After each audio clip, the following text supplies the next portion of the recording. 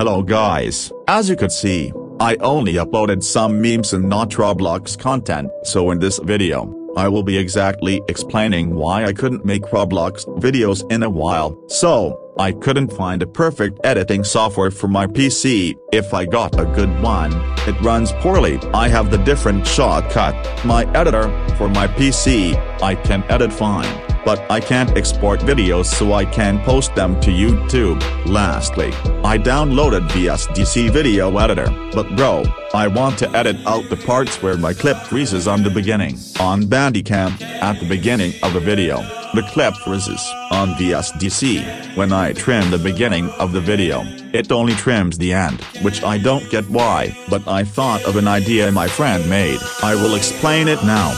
I have 2 accounts, and I upload my unedited footages to the channel. Then on my phone, I download the video to edit and upload it to YouTube. Thank you for watching this video. Make sure you subscribe for the next video, and bye.